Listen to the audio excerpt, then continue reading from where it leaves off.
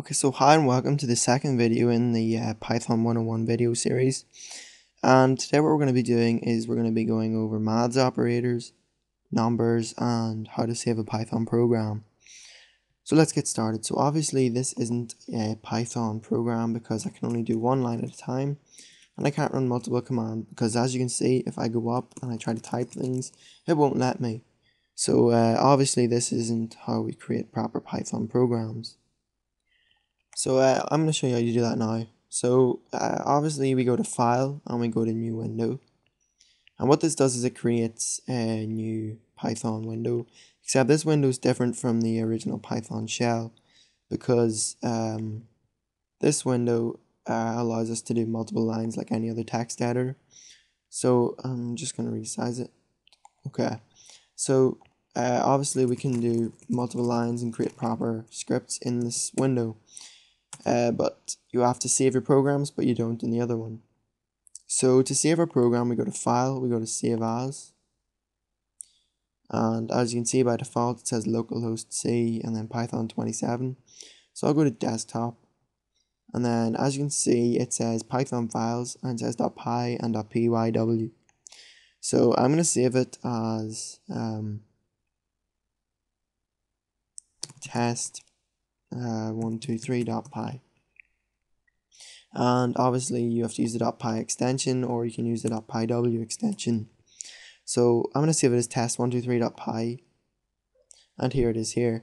So what I'm going to do is I'll type in print, and I'll just write hello world and then exclamation mark.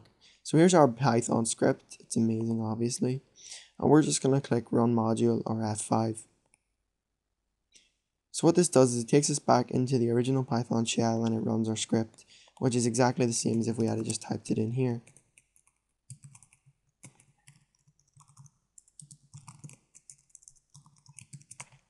So as you can see, it's identical.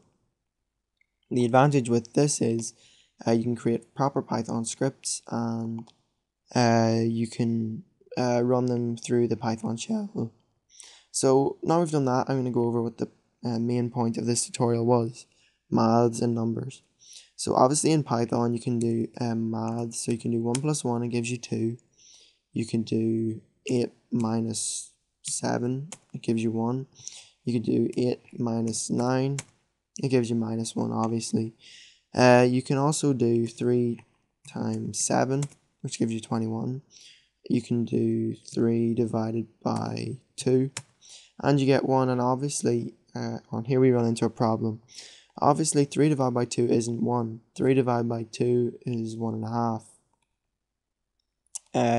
And the reason this is giving us 1 is because in Python, if you these numbers are treated as integers because that's what they are. So in Python, if you divide an integer by an integer, Python's going to give you an integer. So what you have to do is you have to create a float, because a float can handle decimal points, which is why it's called a floating point number.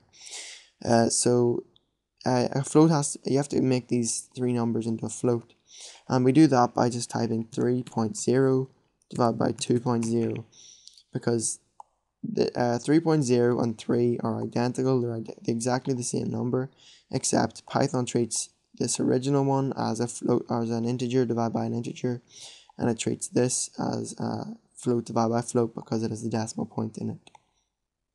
You can also just leave out the 0, it doesn't matter. So what we're going to do is we'll just hit enter, and obviously I was right, and we get 1.5. But what if we wanted to find the remainder? So if we did 3 point divided by 2 point, it works obviously.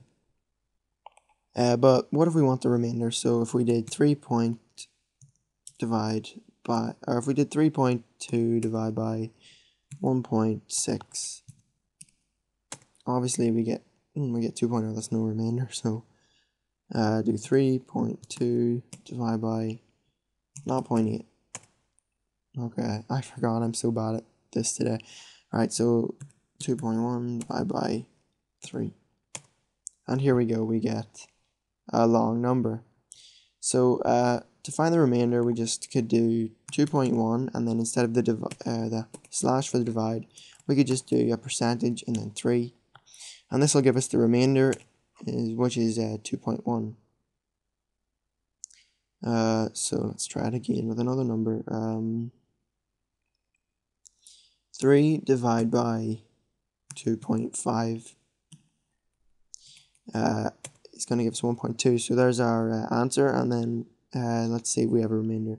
So 3 divided by 2.5, or not divide, 3 and then percentage sign 2.5 gives us 0.5, so our remainder is 0.5. And that's basically it for this tutorial. That's maths covered and how to save a Python script and run it through the Python shell. So if you enjoyed this video, don't forget to like and favorite and subscribe if you enjoyed it, and also subscribe to the show. In the next video, we'll probably be going over variables, modules, things like that. So once again, don't forget to comment, rate, or comment, like, and subscribe on the video, don't forget to like the video if you liked it, and subscribe to my channel and to the show if you enjoyed it. So I'll see you next time.